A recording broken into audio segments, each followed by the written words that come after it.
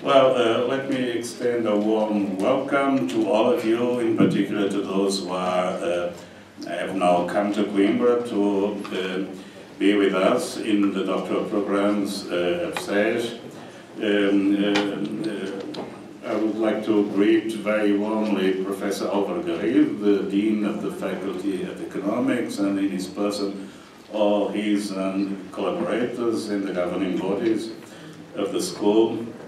It is only natural for us that this inaugural lecture would take place at this hall at the Vita School of Economics, since the School of Economics has been, since the start, our most important partner. We are very close associates, we cooperate very closely. Cooperation that is even improving its quality and extending its scope. So it is, the School of Economics is also home to a series of our doctoral programs that were, many of you probably will already have attended classes in this building or will do so. So I would like to thank Professor Overgerief very warmly for his hospitality.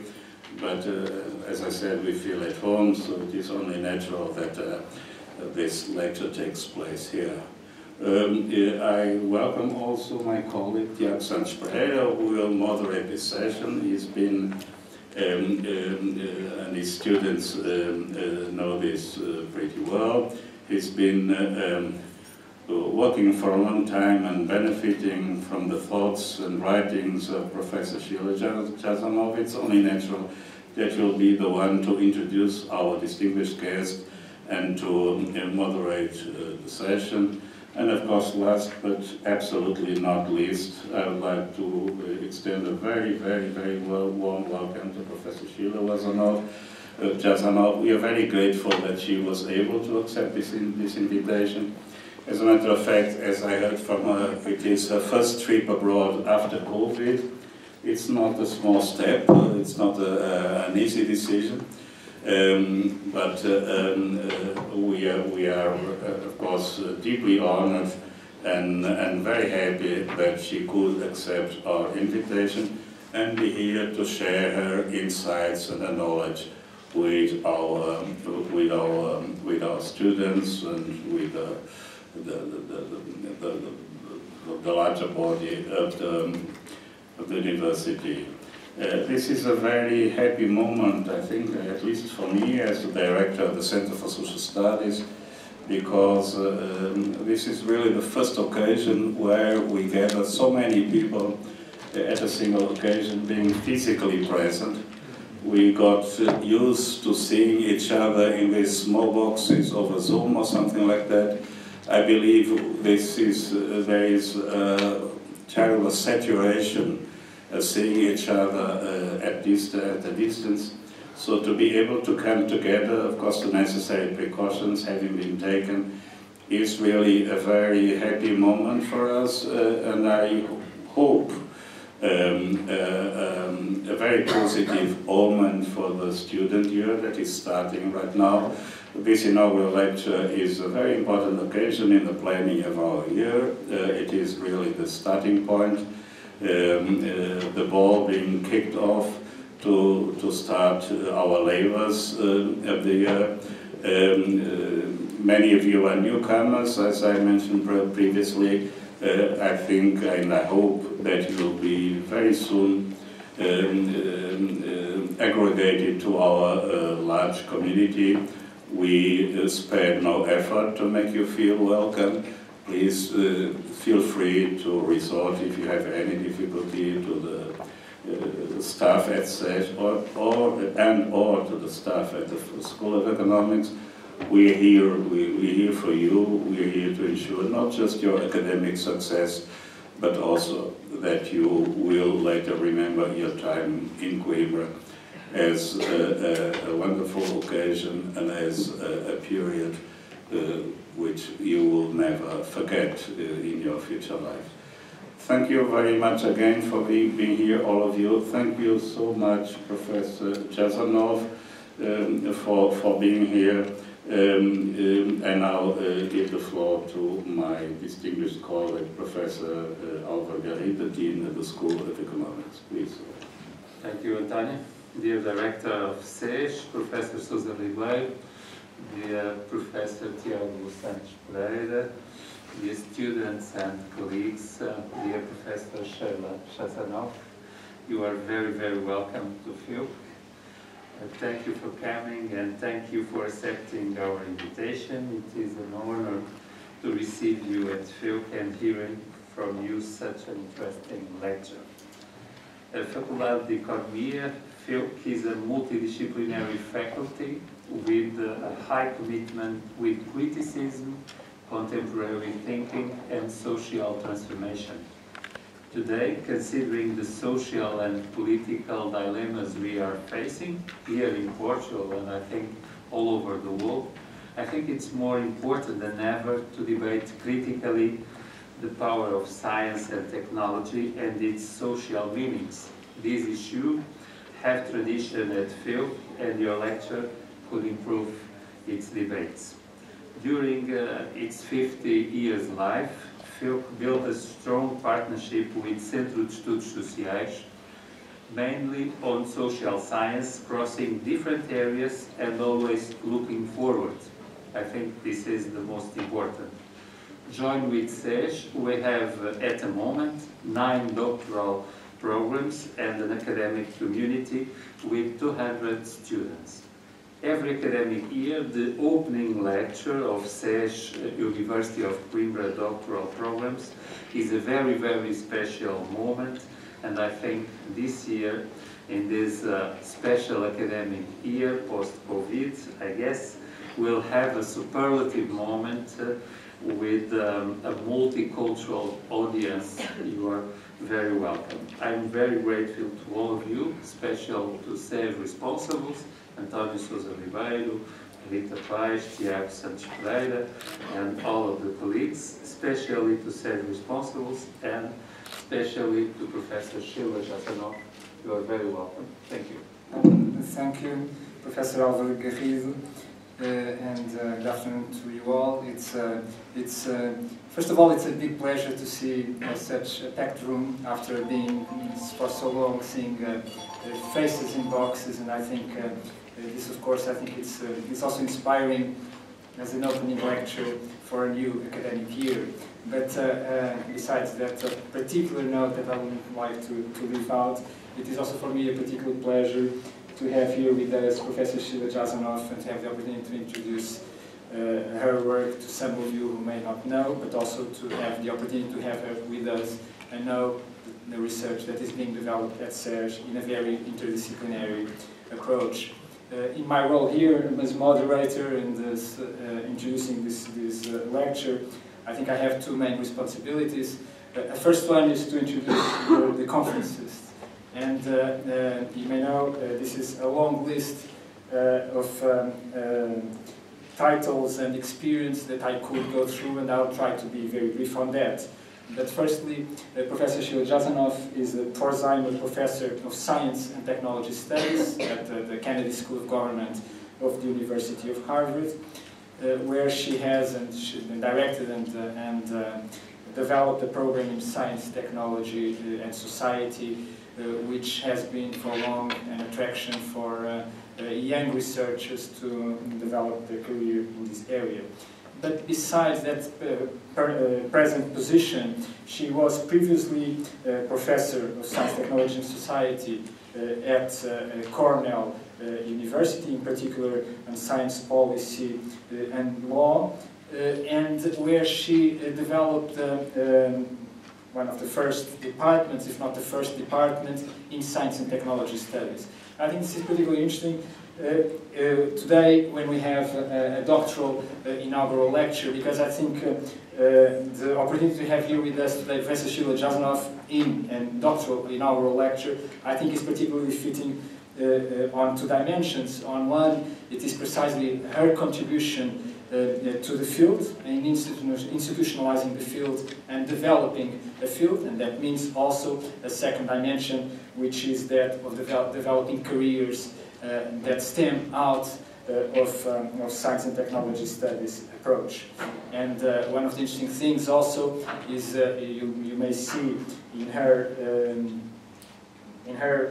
trajectory, she was initially trained in other areas. She had an initial degree in mathematics and later in linguistics, but then she developed a professional life in the law, from where she moved on to an academic career on law and science and technology, and then later to science and technology studies.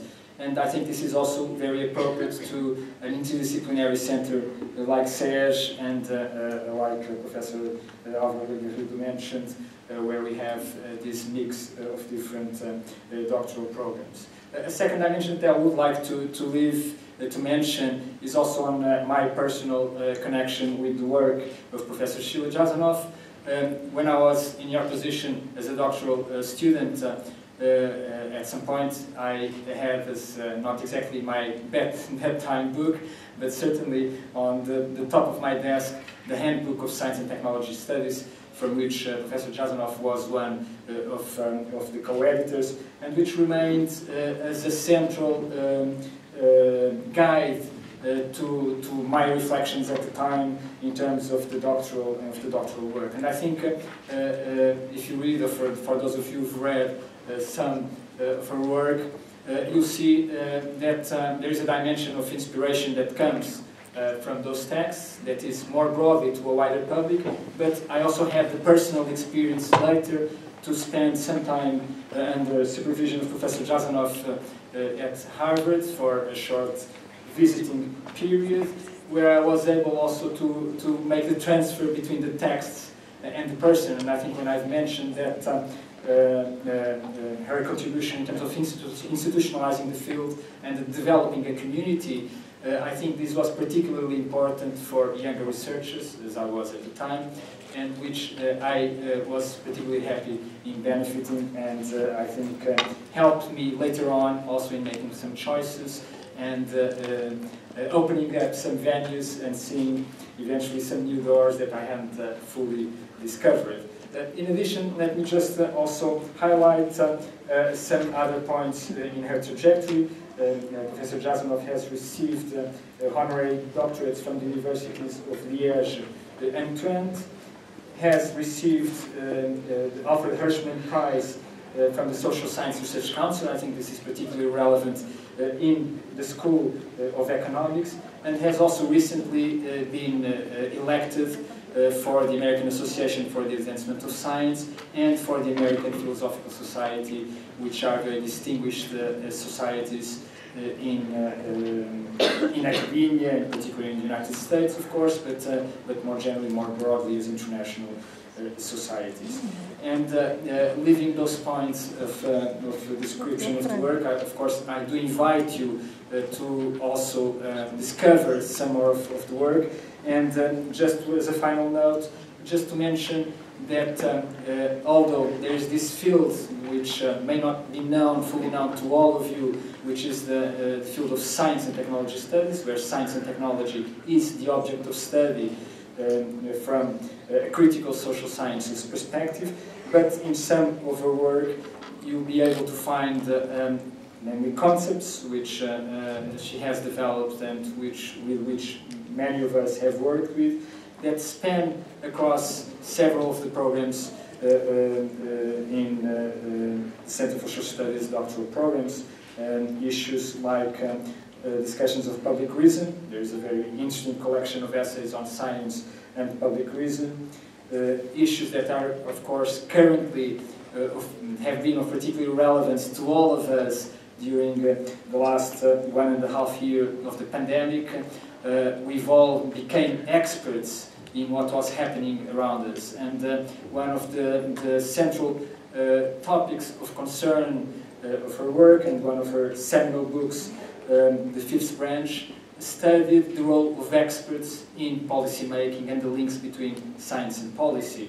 There are institutionalized processes. During the pandemic, we've seen this in the open public sphere, the relation between science and policy and the tensions precisely in managing that boundary. And let me just add two other mentions. One, there are some of the students who come from legal areas and who are studying issues like human rights. We all are, of course, but some have a particular topic in terms of the doctorate, and a recent book on framing rights and the impacts of genetic technologies in our different understanding of how rights are constituted in a genetic world.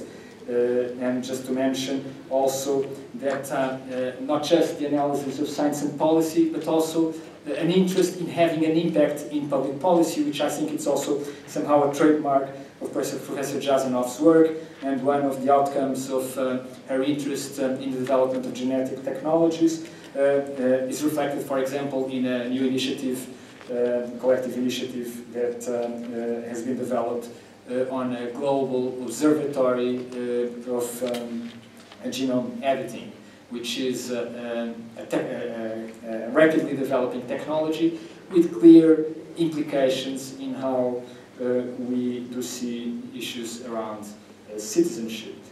I did not mention, I mentioned the pandemic, but Professor Jasanoff has been, as co-led with a colleague, Stephen Hilgartner, a large international comparative study on the responses to the COVID pandemic. You'll find that a synthesis report of work that's still stemming out from that project, a project that involves, I believe, 16 other countries in comparative terms, and that is very insightful in terms of the way that the analysis addresses and reflects upon how governments responded and recognized both the impacts in terms of the social order, but also in tandem with the impacts in terms of the natural and biological order. And this is, to finalize, a central idea that comes out of Professor Jasanoff's work, which is this idea about co-production. It is not about science and technology on one side and society on the other, but I think a very simple synthesis of her work is that it illustrates how science, technology and society are co-produced. And I think we are here to listen to our lecture, which would be the title we have here available, after Disenchantment, Science, Education and Vita, Activa. So I'm very pleased to welcome Sheila here in Coimbra, and we look very much forward to your conference. Thank you very much.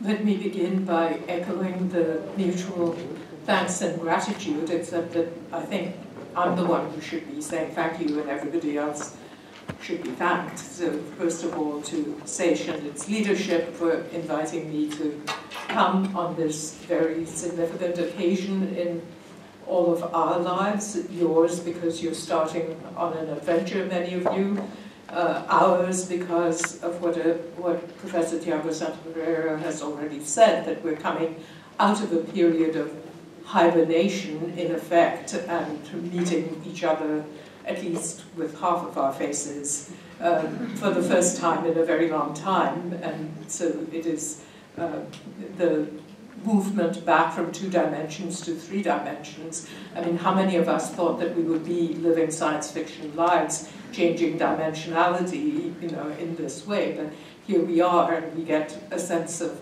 what the 4th dimension might look like, because we've just rediscovered the 3rd. So thank you also to Dean Alvaro Garrido for inviting me to be in this company and in this building of yours, and thank you above all, Tiago Santapereira, for what feels like a lifetime of friendship and collaboration and support.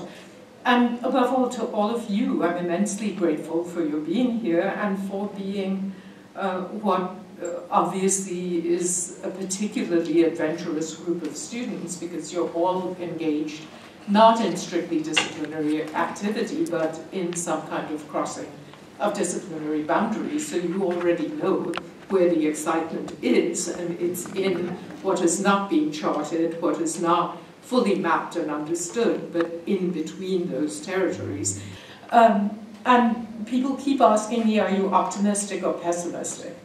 And somehow they don't like the answer, you know, somewhere in between. I mean, they really want to know, are you pessimistic or optimistic?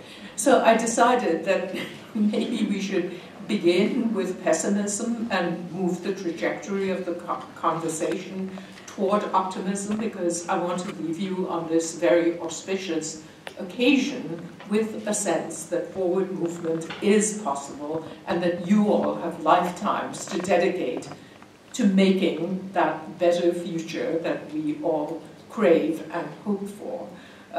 I am from a very secular tradition, but not all members of my family were, and in Hindu ritual and practice, auspicious occasions are very common. I mean, you know, so it's not like 40 days of Lent and you give up this and that. It's more that you celebrate these occasions. And so the idea that a celebratory moment should be about celebration is, you know, something that I've grown up with. Right, but in the Western tradition, there is a respectable history of people thinking of technology and technological change as something to be profoundly pessimistic about. And I want to begin with an acknowledgement of this, and that we are not, we can't overlook that there is reason to be concerned in some sense.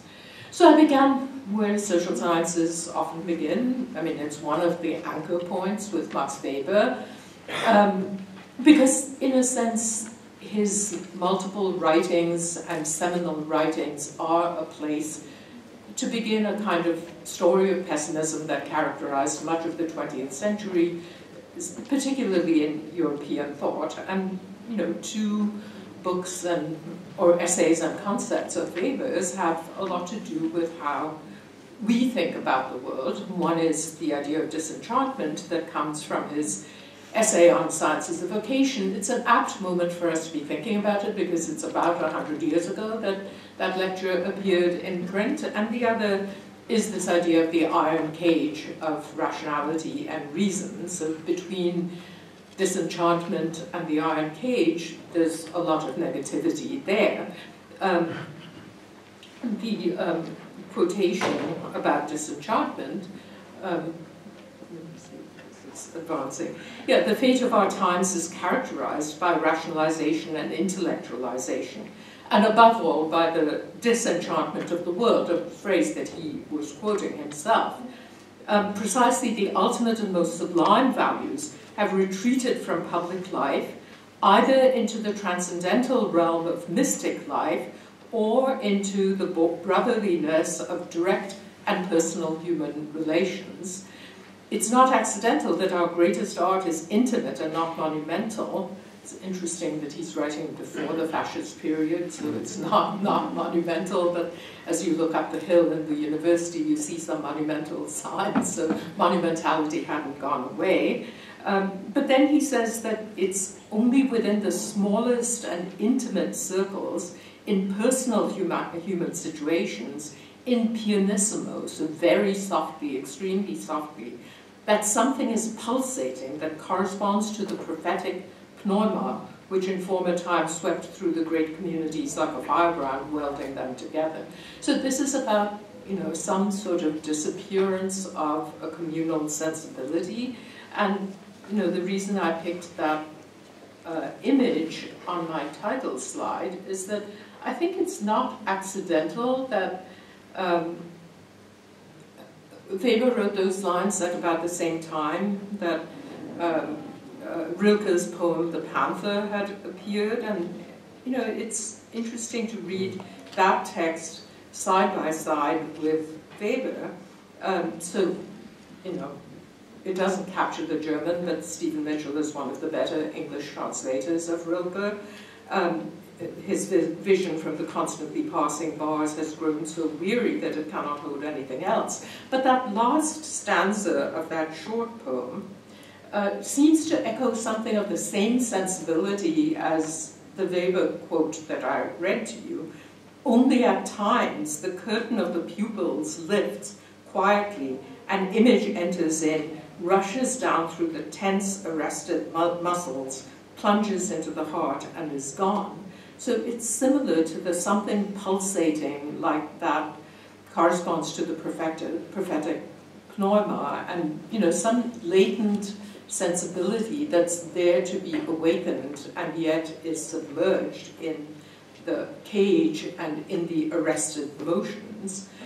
So, to Weber and Rilke, one might add this other figure, one of the few female political theorists of the mid-century, Hannah Arendt, who was also much taken with the sort of negative vision of the ways in which technology was interacting with people's possibilities as political agents and as capable of building the kind of communal sensibility that Weber says is lost through Disenchantment and the Iron Cage. So Arendt too talks about a narrowing of the horizons, and she explicitly references Weber, one of the most persistent trends, she said, in the human condition, her great work, in modern philosophy, has been an exclusive concern with the self as distinguished from the soul or person or man in general, an attempt to reduce all experiences with the world, as well as with other human beings, to experiences between man and himself. The greatness of Max Weber, she says, in his discovery about the origins of capitalism, lay precisely in his demonstration that an enormous, strictly mundane activity is possible without any care for or enjoyment of the world whatever. So that mundane activity is economic activity, the activity of capitalism, the daily practices of capitalism.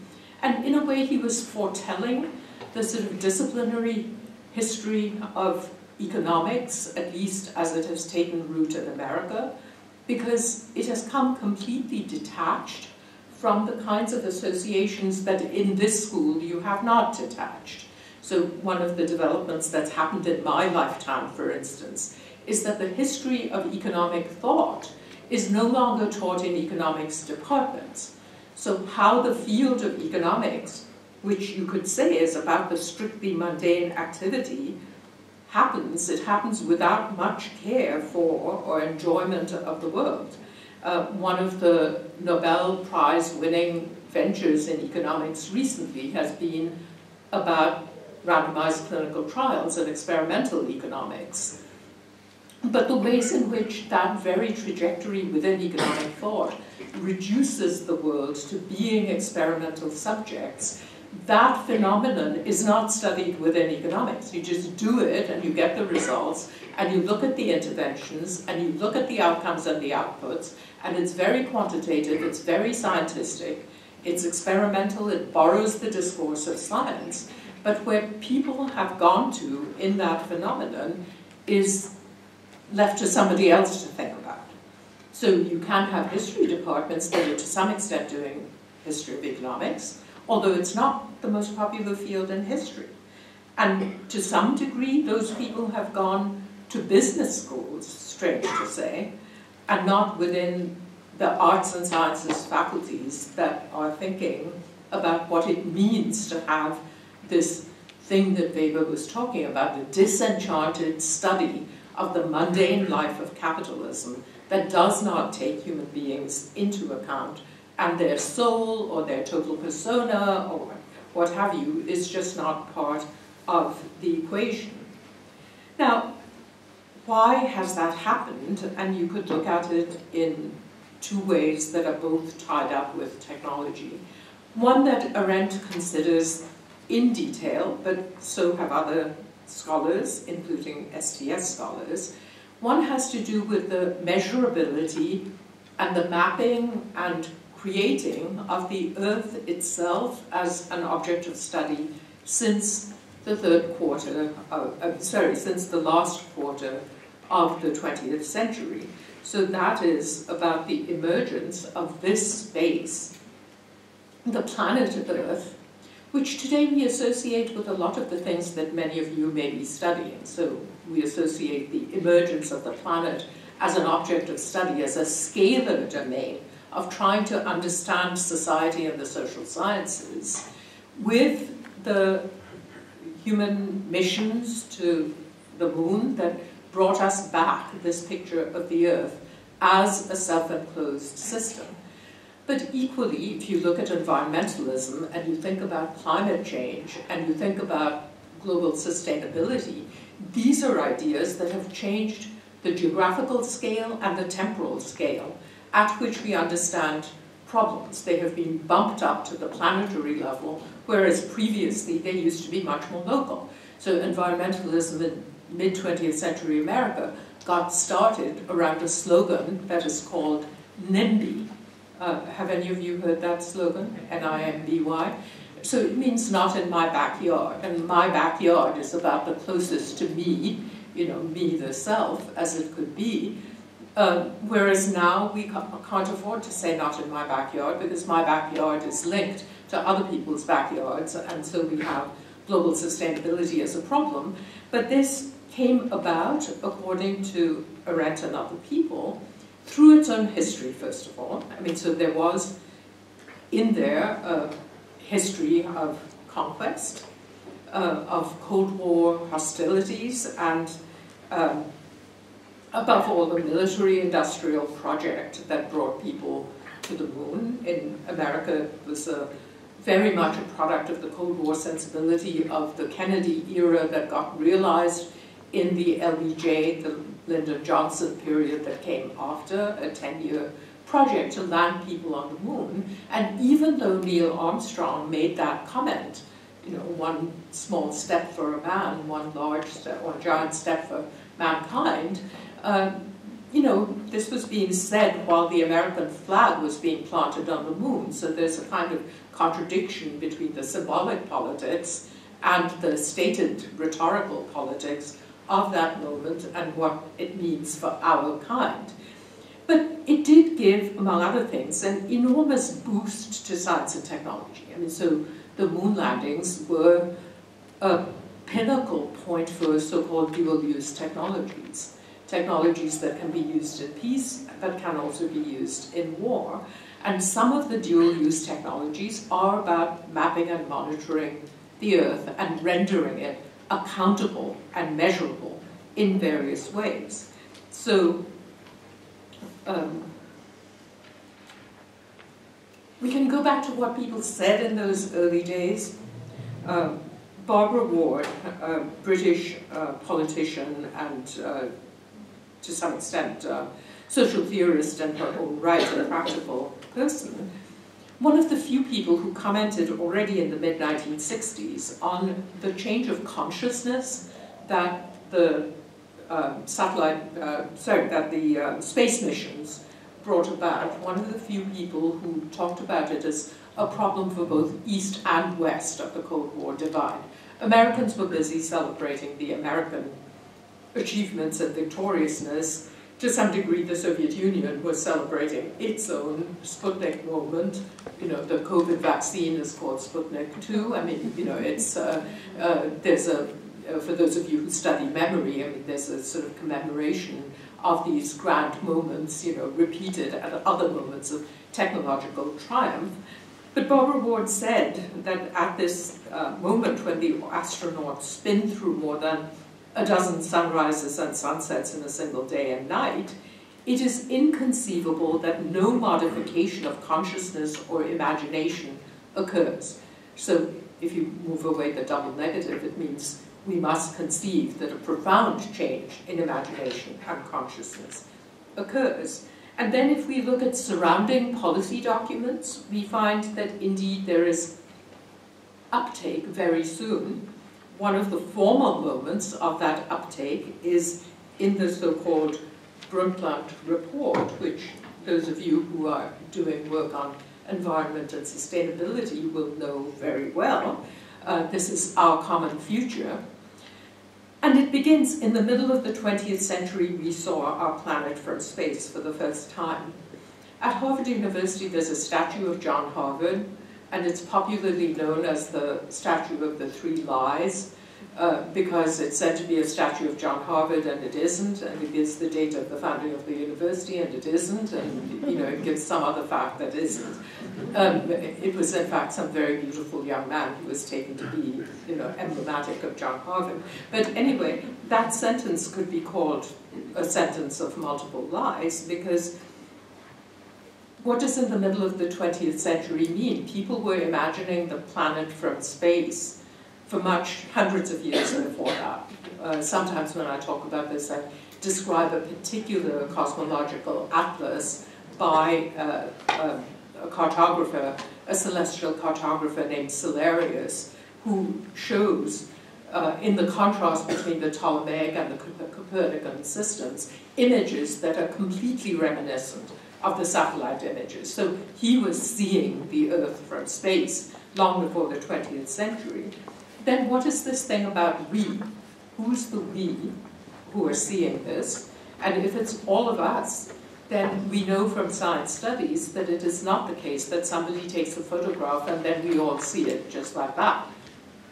You need to be taught the language, the discourse. How do we see something in a certain way? And do we see it from space or do we see it from somewhere? What does seeing mean anyway? Is it a matter of the eyes or is it a matter of other instrumentation? So this is the period when large-scale computer programming becomes possible, and it becomes possible to aggregate data. It's the birth of today's era of information technology, datafication, the data sciences. So the reduction of previously knowable, tangible, physical phenomena that we could find in our backyard has now been mathematized, rendered impersonal, driven up to scales, and aggregated across temporal periods that previously were not tangible at all. So even this 1987 seminal work, Our Common Future, instantly calls upon us to problematize the our, the common, and possibly the future, because you don't know what time period is involved here. This is all pretty important to keep in mind as we embark upon 2022, which will be 50 years after the first Stockholm Conference on the Human Environment. So it's half a century of thinking in these kinds of terms.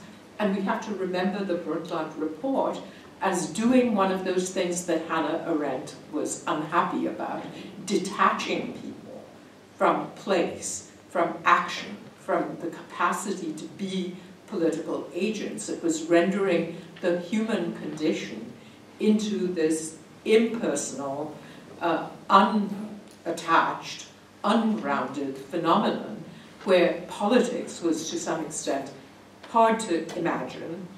And then we can talk about other forms of rhetoric around this. So this is from Carl Sagan, the late Carl Sagan, who was an immensely influential astronomer and also a public intellectual, and had this television show that millions of people watched. And he was doing this sort of typical scientific act of saying that the subtext here is the world should see the world as we see it, not the way you all happen to see it. So we are too small and our statecraft too feeble to be seen by a spacecraft between the Earth and the Moon. Well, many of you in this audience are familiar with Bruno Latour and actor network theory and the idea that we should think about objects as having agency. So this passage of Carl Sagan, which I'm sure he had not read the essay We Have Never Been Modern of Bruno Latour, but nevertheless he is ascribing to the spacecraft the capacity to see our statecraft and to declare it meaningless. I consider this not a moment of inviting objects to be with us in the same parliament, but rather an Arendtian displacement of the human condition by the machine condition.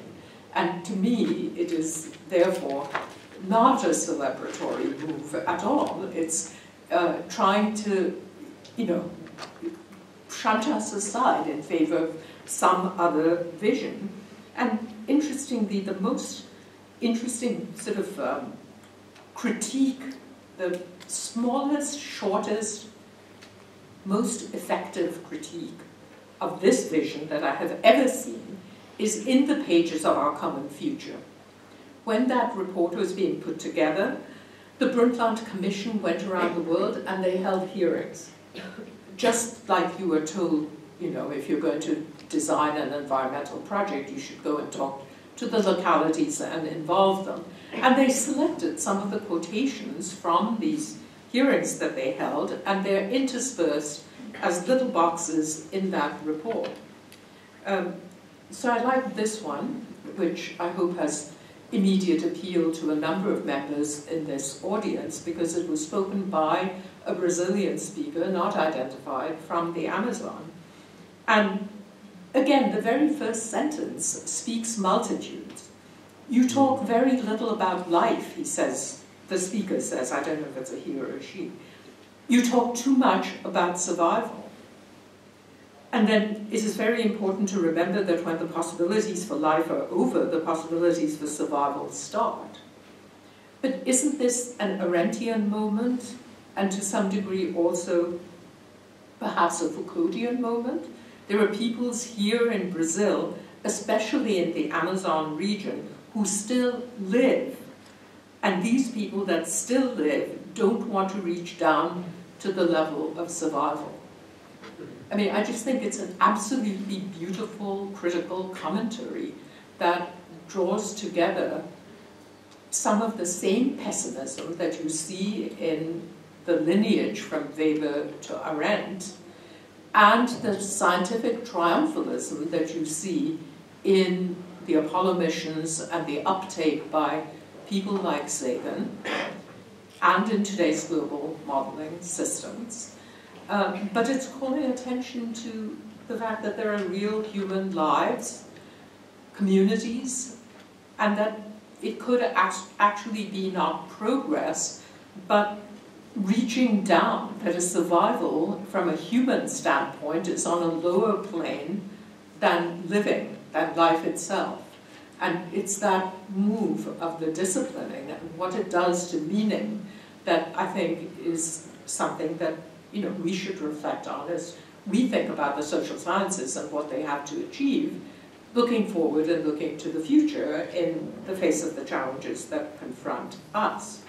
So that's one set of moves, the making things so big that the little is lost, aggregating things so much that the individual is lost, dissolving the ties that made communal action possible, blowing them apart, so that the politics is lost, and the spacecraft sees that our politics don't matter.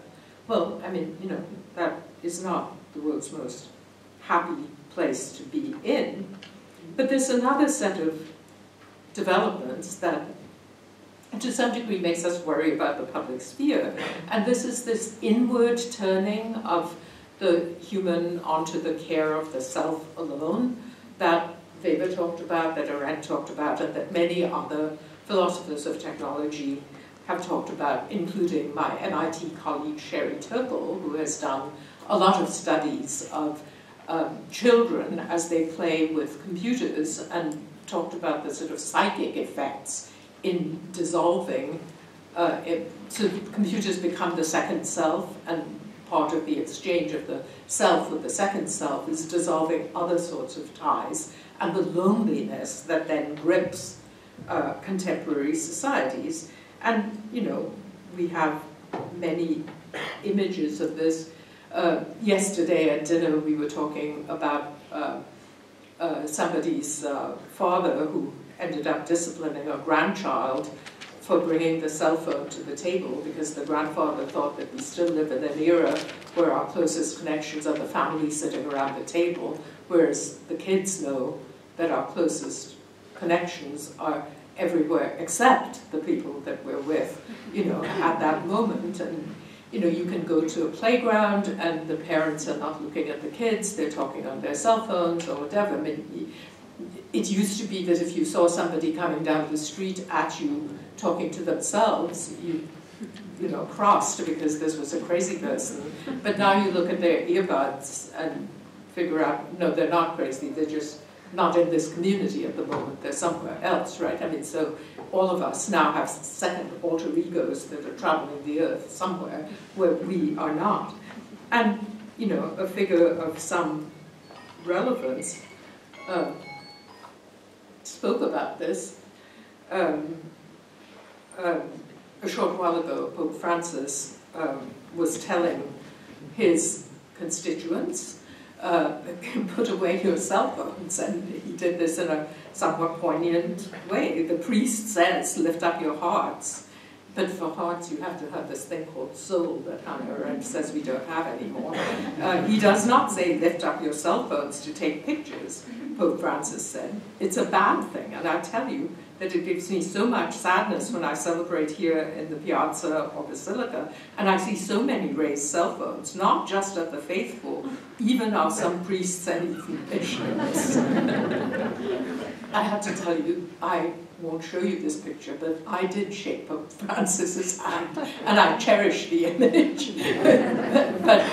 And we were allowed to take pictures of him coming into the room, so you know it's all modulated. You know, where is the theory and where is the practice? But at the very least, here's one of, and Pope Francis has emerged as one of the most powerful critics of the same kinds of phenomena that Weber was decrying, and somebody who has spoken about climate change and spoken against the predominance of economics as our sole way of understanding what's involved in climate change and so on. So, you know, it's not irrelevant what he says or what the Catholic Church has to say about these issues.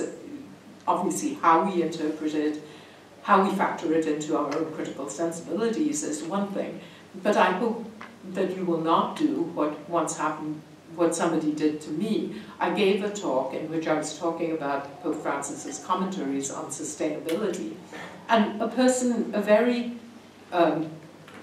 earnest young political scientist came up to me after my talk and said, "Are you trying to say that Pope Francis belongs in the public sphere?"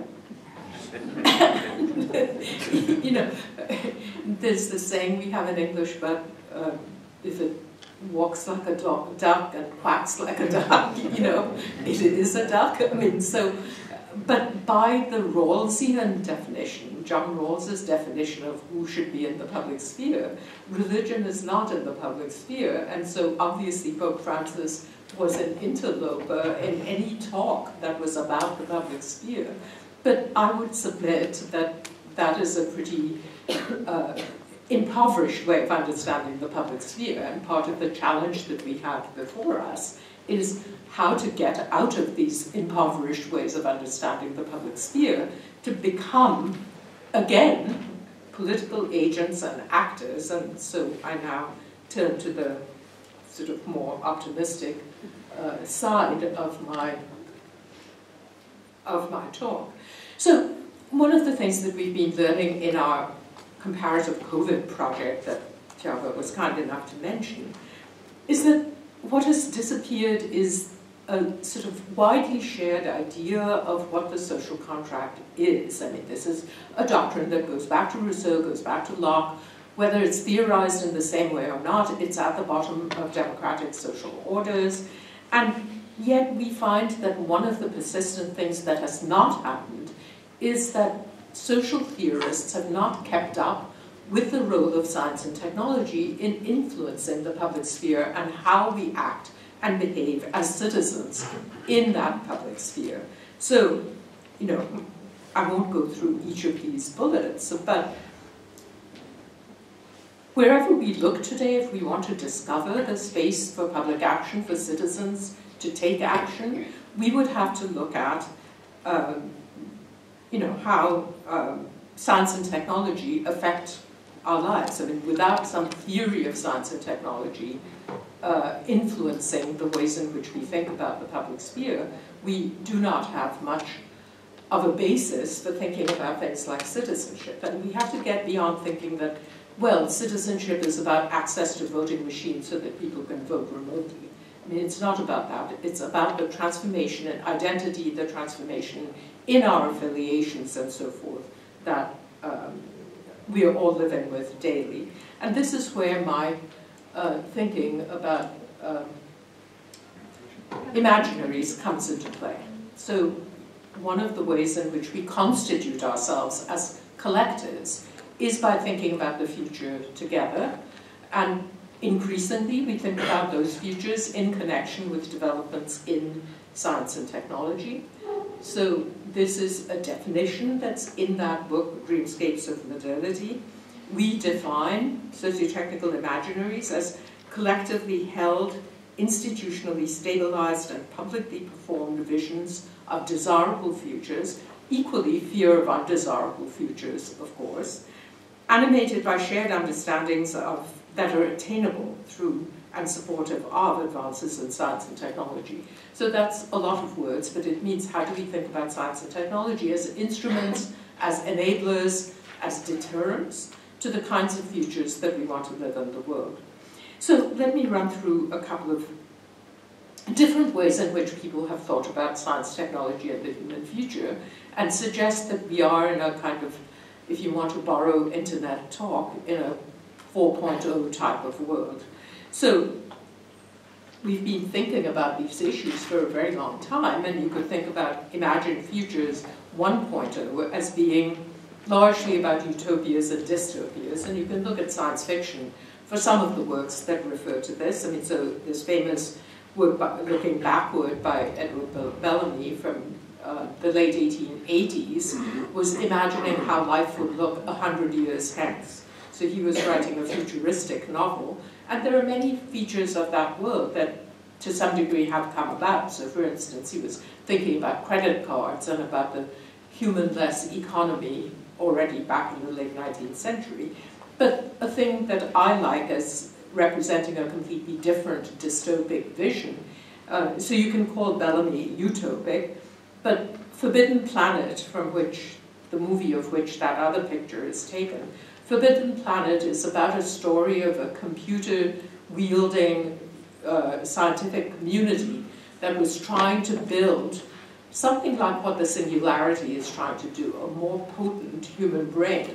Only, so this is Freudian thinking, it's still in the mid-century, the film dates from 1956, and they had forgotten that in amplifying the human, they would amplify the evil features of the human as well. So the id became amplified through the computerization and destroyed this community.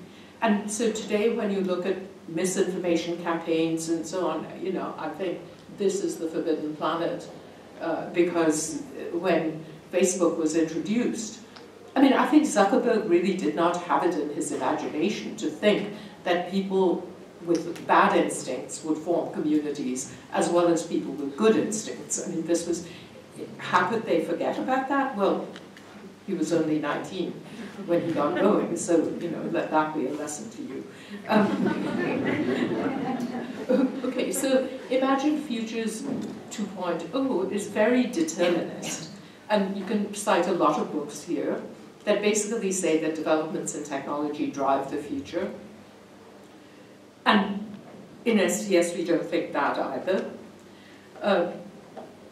So we can go to Imagine Futures 3.0, and there you can say that what technology is doing is amplifying humanity's potential for good or for ill. I mean, so this is the Star Wars vision, that whatever was previously done on an earthly scale today can be done on a cosmological scale, and it's just the scale that's being bumped up. But supposing we don't always look at what technology does in relation to us and our future. You know, there's this rhetorical move that John F. Kennedy made in his inaugural speech. Ask not what your country can do for you, ask what you can do for your country. So ask not what technology can do for you, but ask what you can do to technology.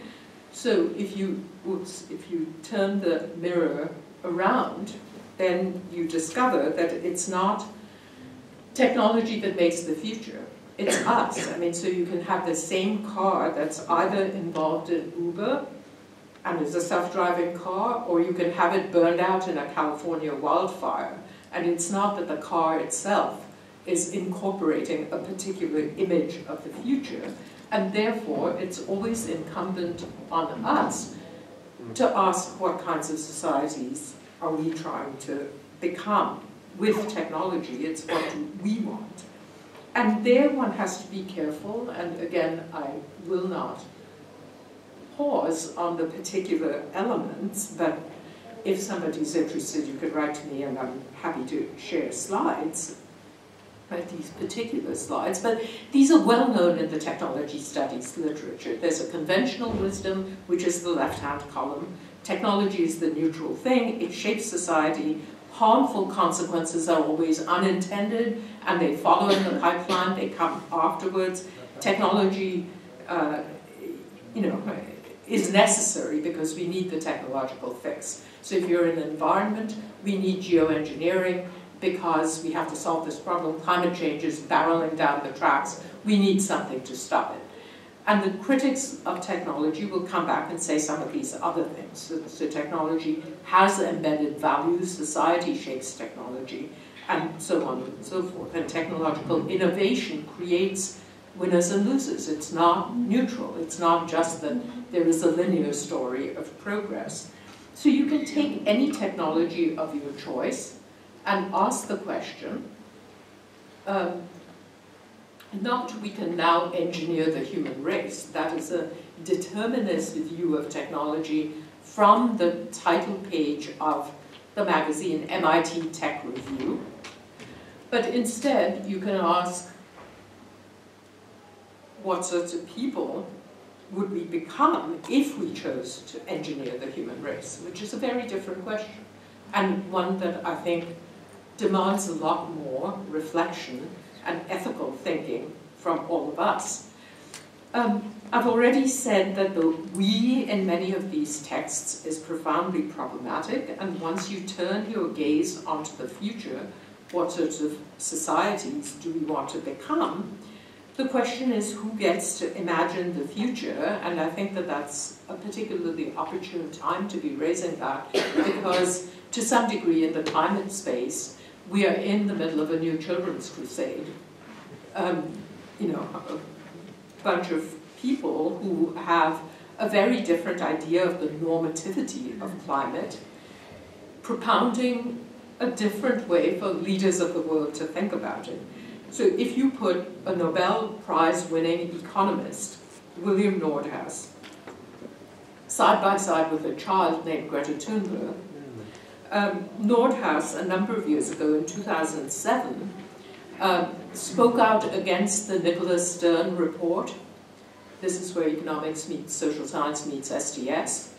And he basically accused Stern of using numbers that were not empirical enough, and hence, as he said, the prescriptive approach, where discount rates should conform to an ethical ideal, that this is a bad thing, because it becomes philosophy and not economics.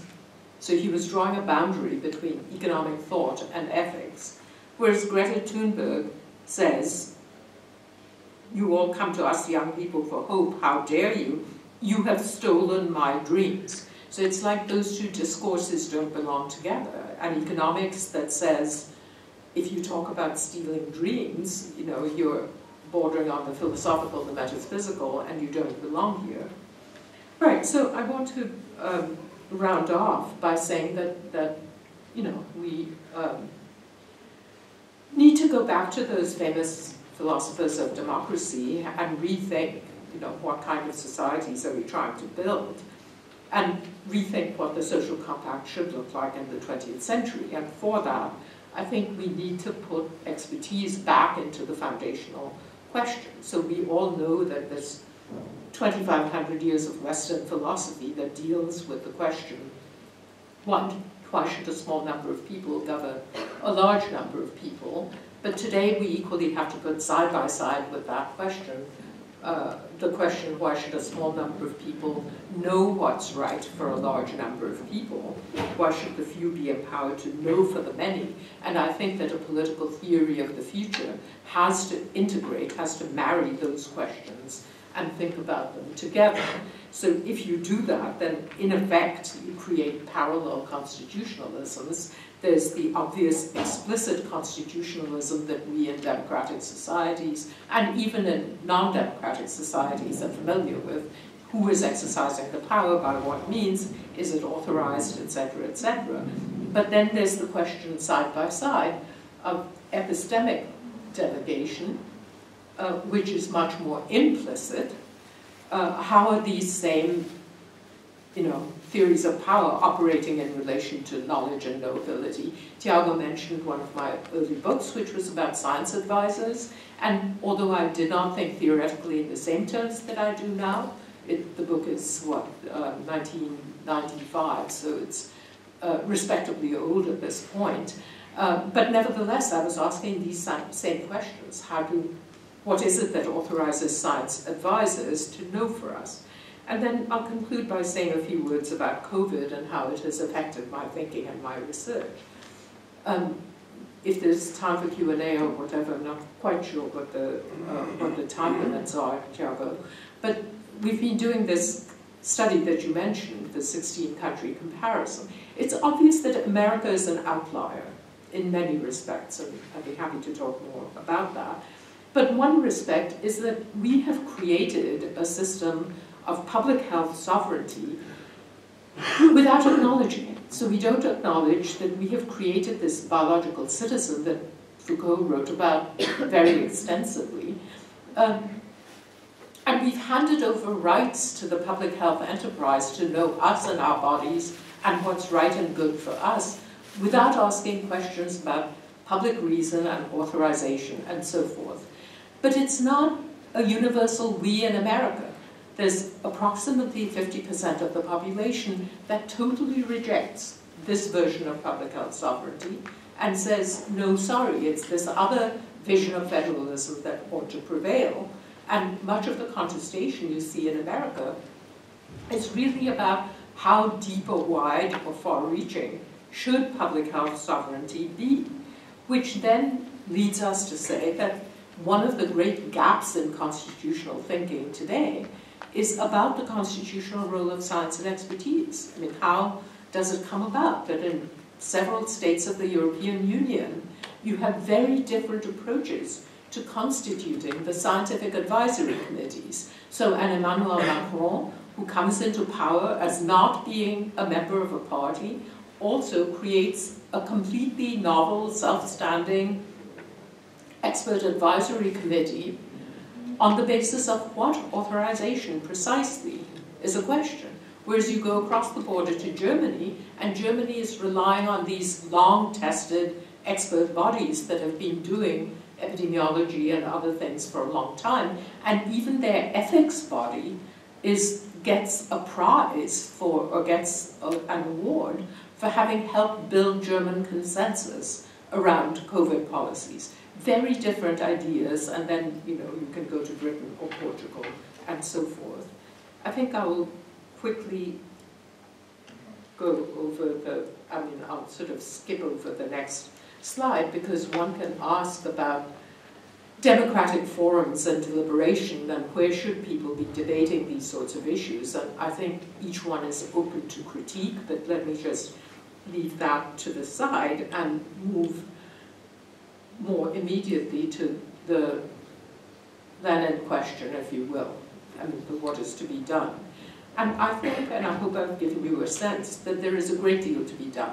There's a great deal to be done in scholarship, but there's also a great deal to be done by way of action. So one of the things I'm suggesting through this whole second part of my talk is that if we accept the fatalism of disenchantment and the iron cage, we will be stuck in disenchantment and the iron cage. But instead we should understand how that sense of the iron cage is constructed, and then I think we figure out ways of breaking those barriers. After all, that's what the liberationist movements, the great liberationist movements, have always done. They have not taken the iron cages for granted. They have figured out how to bend the bars. And then you can rethink the possibilities of the world. So instead of thinking of the world as deterministically constrained by the sciences of the moment.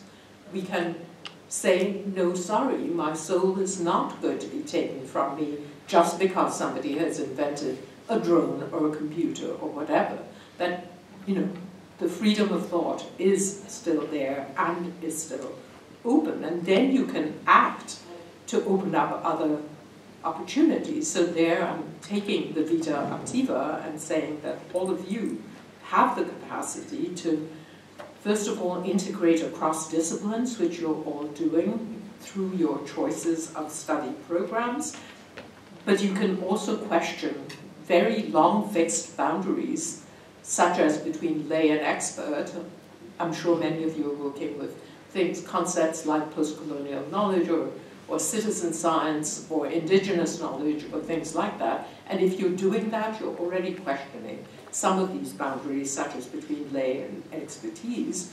Have the courage to cross those disciplinary lines in order to imagine alternative futures and then demand and design, both of those things, new pathways into the future.